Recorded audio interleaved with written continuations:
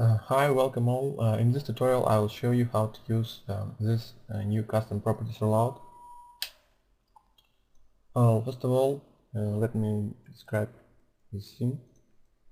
Here I have some ground object. I will define them as unyielding. And here I have these bricks and this rock object. I will define them as impact object. So what I want to do is to throw this rock in this wall. And that's what I'm having for now.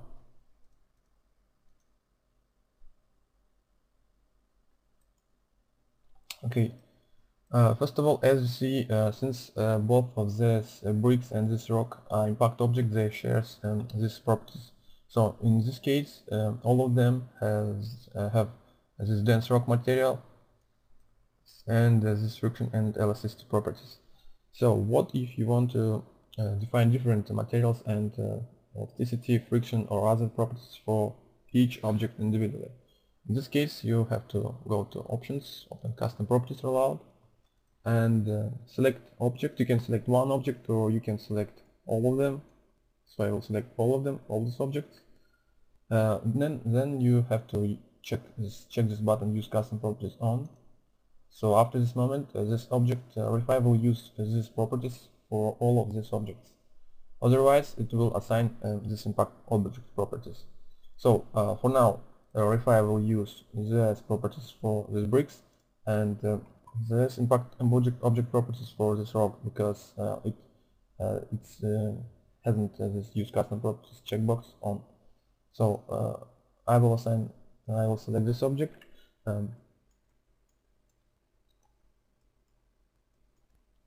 Set here brick material. Also I will set here iterations to 10, Voronoi uniform, and solidity to, let's say, 1.1. Okay. Then I will select this object. I will use custom properties for this object and set here lead. So this object will not be demolished when I will start simulation. Okay, now also what I can do is select different object. Let's say this one, this.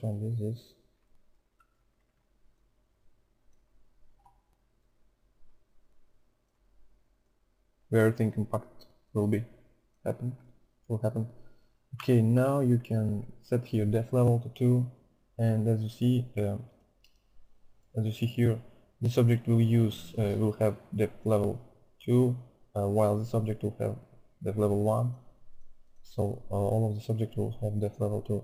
In this way you can assign different properties for each object separately, or you can select simultaneously some of them and change their properties at once. So set here brick, and now I will start simulation.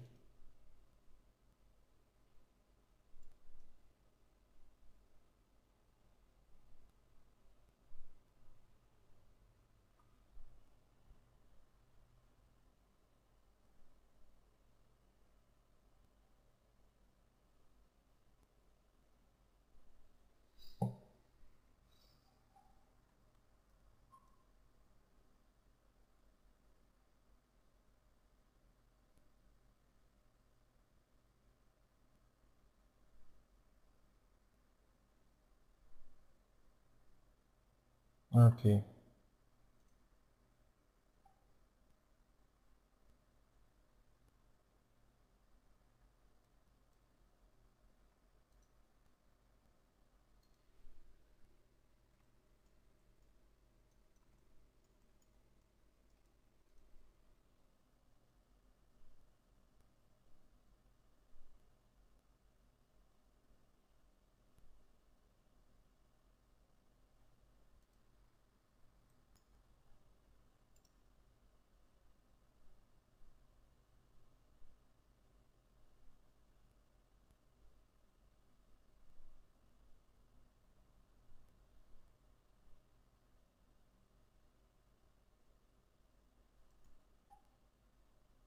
Okay, I will stop it for now.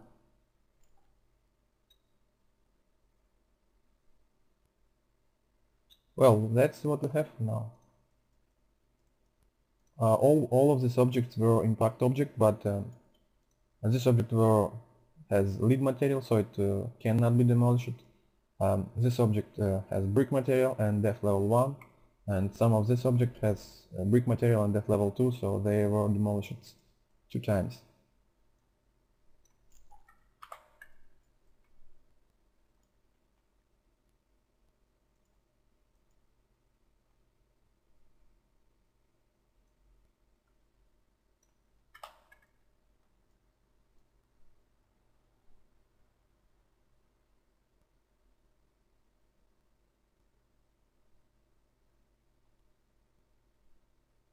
As you see, some of these bricks were demolished when they fall,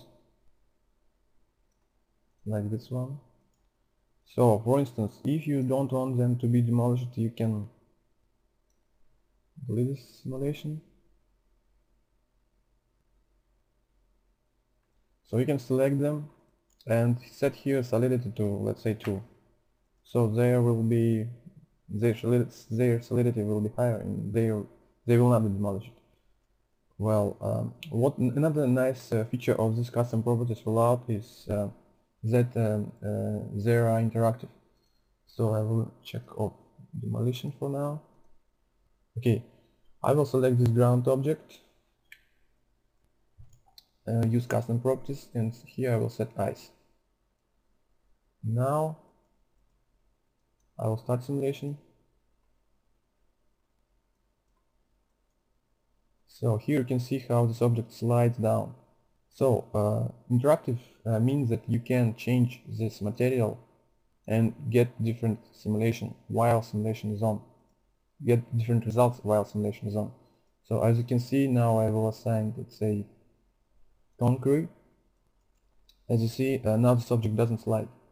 If I will right click here and restart simulation, so check this object. I will set ice and there start slide down. In the same way you can change properties of friction and elasticity manually. So I can set here even friction to 0.1 and as you can see they start slide down, all of them. I can set it higher and they will stop. In the same way you can change elasticity properties and materials, different like steel. I can set steel and I will get simulation like this ground object is made from steel. Okay, another nice thing is that for now this object RayFire calculates this rock's mass, because here's the checkbox mass by volume and material, it's on. So if you want to set mass manually, you can check this off, and now RayFire will use this mass. So that's what I have for now. Start simulation. And now as you see this object doesn't break as well as previously. I can set here to let's say 50, restart simulation, say not enough, say 500, start again. As you see now you get completely different simulation. So I can set it even higher.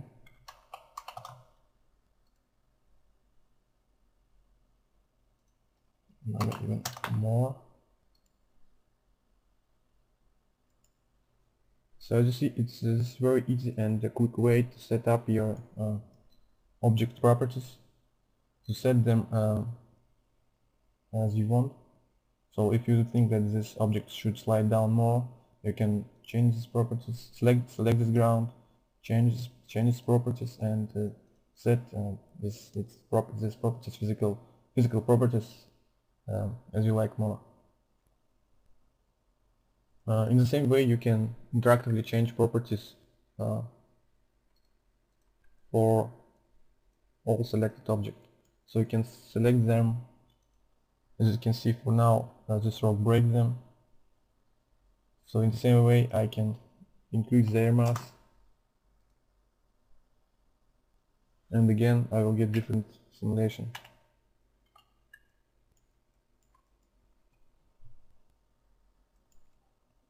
Change their friction, and as you can see they start slide down. increase it and they will stop slide.